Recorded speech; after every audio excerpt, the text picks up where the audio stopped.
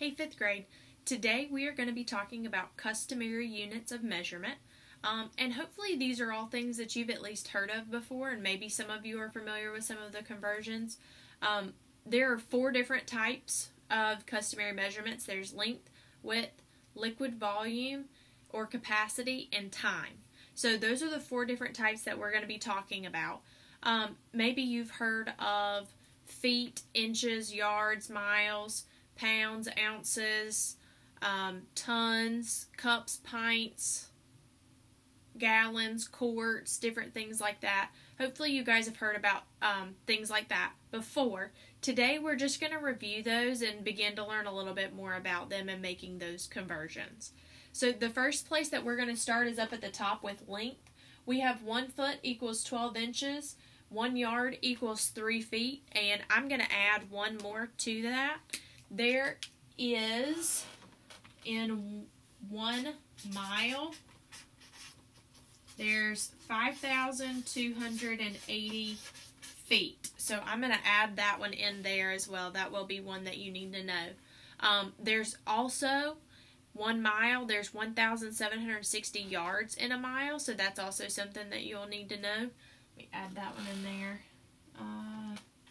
1 mile equals 1,760 yards. So then we have weight.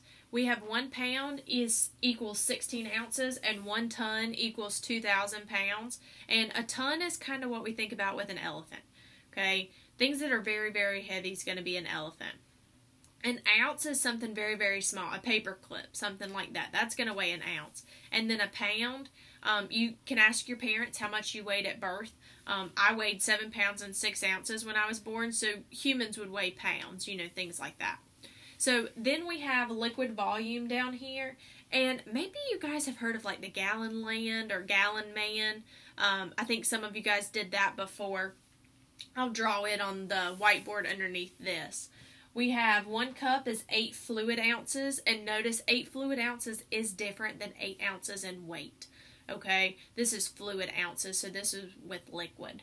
We have 1 pint equals 2 cups, 1 quart equals 2 pints, and 1 gallon equals 4 cups, or 4 quarts, I'm sorry. So then we have time. 1 minute equals 60 seconds, 1 hour equals 60 minutes, 1 day equals 24 hours, and 1 week equals 7 days. So down at the bottom, you'll see the 3 steps what you need to do in order to convert units of measurement. Step 1 would be to identify the unit of measurement. Step 2 is identify whether it's big or small. When we go from a big unit to a small unit, you're going to multiply. And when we go from a small unit to a big unit, you're going to divide. So I typically use my hand signals in order to demonstrate those. We have big to small, divide, small to big, that creates a division sign, so we're dividing. And then step 3 is whether you're going to identify a multiplication or a division, which operation we need to do. And I have an example over here, but we're going to look at a couple different examples on the back. So I'm going to go ahead and drop that one down. And first thing I want to look at is gallon land, because I think this is going to re-jog some of your memories. I have my big G here, and inside of my big G, I'm going to make this just a little bit bigger. Inside of my big G, I have 4 queens, which would be 4 quarts.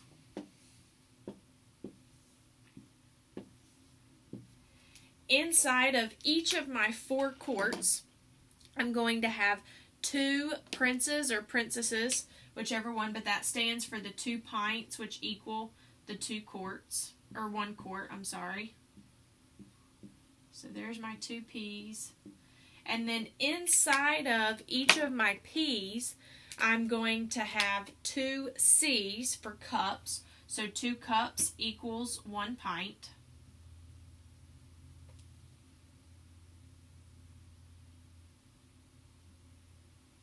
So there's my 2 C's. And then in between each of those C's, I'm going to put a little 8. And that means that 8 fluid ounces are inside of each cup.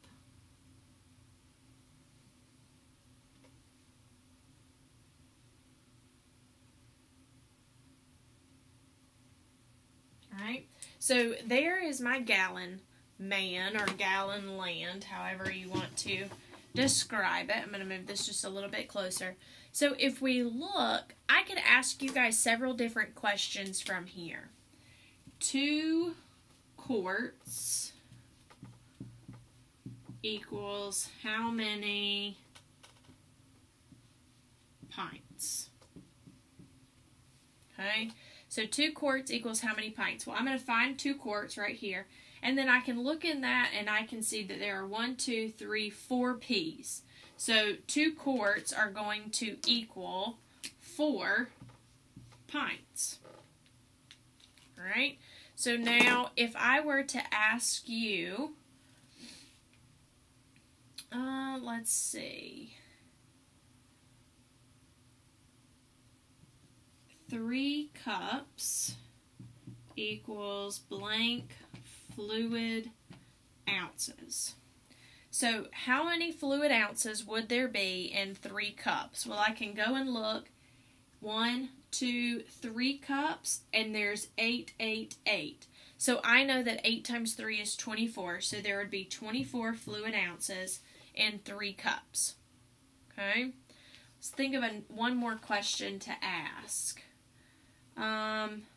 2 gallons equal blank quarts.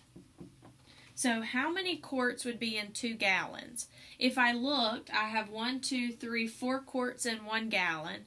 So I'm going from big to small, so I'm going to multiply. There are 2 gallons, 4 quarts in each, 4 times 2. So this answer right here is going to be 8 quarts. All right, so let's look a little bit at length. I know that there are 12 inches in 1 foot.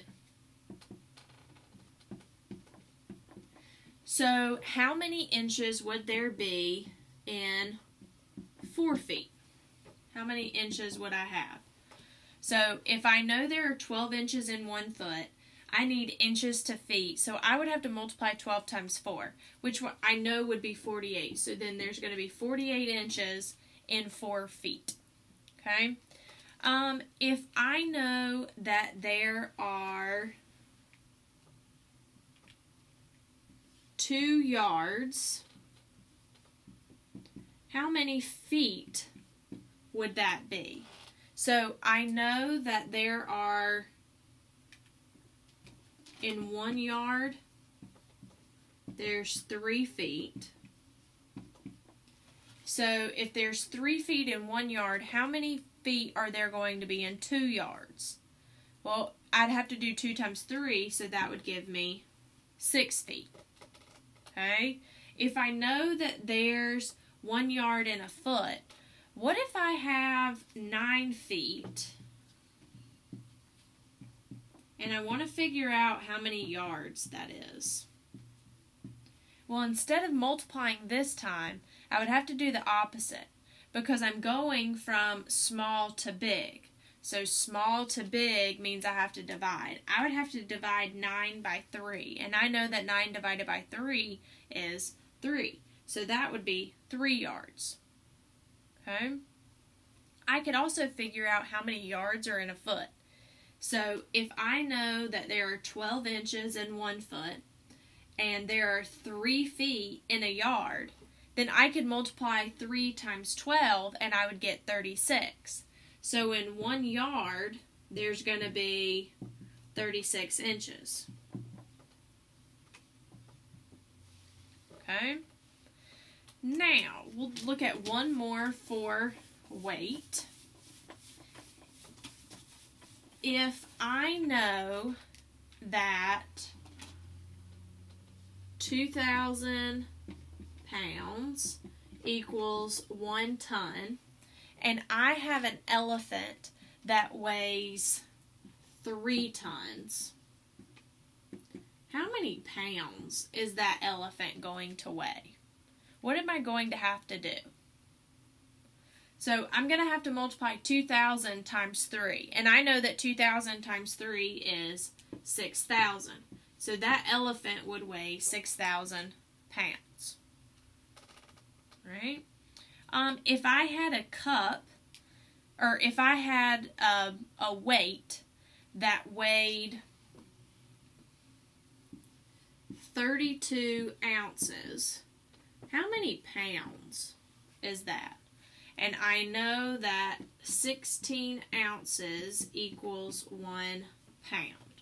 So I have 32 ounces. I need to figure out how many pounds that is. So this time I'm going to have to divide 32 divided by 16. And I know that 16 can go into 32 2 times. So 32 ounces would be 2 pounds. Okay. The only other section that we have is time. And those are things like minutes, seconds, hours, things like that. So if I have 1 minute equals 60 seconds, 3 minutes would equal how many seconds? So what would I have to do here? I would have to do 60 times 3. Good. And I know that 6 times 3 is 18. I'd add that 0, so that'd be 180 seconds. And you guys can figure out things like how many, if there's 24 hours in one day. Well, one day equals 24 hours. In 2 days, how many hours would that be? So what would I have to do there? I'd have to do 24 times 2. So I know that 24 times 2 is 48. So 2 days, you have 48 hours, different things like that. So again, this is just an introduction. You guys can keep these notes to go back on, hopefully that you've taken. If you have any questions, please don't hesitate to reach out to your teacher either after they're live or during office hours.